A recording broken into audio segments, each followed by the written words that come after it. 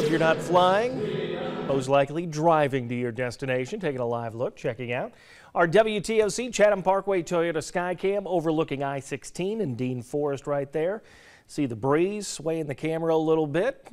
WTOC also has a crew over on I-95 at the Welcome Center right at the Georgia-South Carolina state line. And that's where our Camille Syed is live. And Camille, you've been out there since noon today. What have you heard from the folks that are stopping to talk with you? Mike, it's freezing out here, but people are happy they at least have the sun as company with them on their long rides headed to their holiday destination. As far as I-95 looking straight ahead, traffic's moving nice and easy. No hiccups there right now. But as far as this Welcome Center, it's been packed. The parking lot has been packed. People have just been stopping in to take a break. Now, just take a look at what the parking lot looked like, how many cars are out here just earlier today.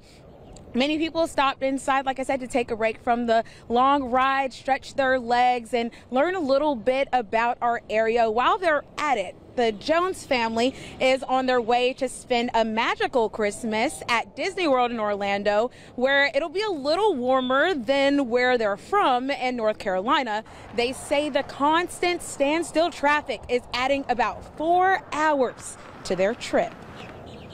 Traffic is really terrible. A lot of very stop and go, going 20 miles an hour and then stopping on I-95.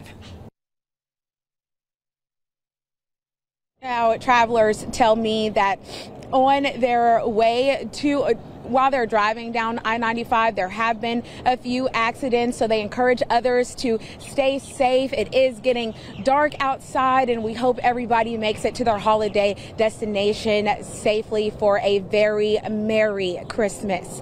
Back to you, Mike.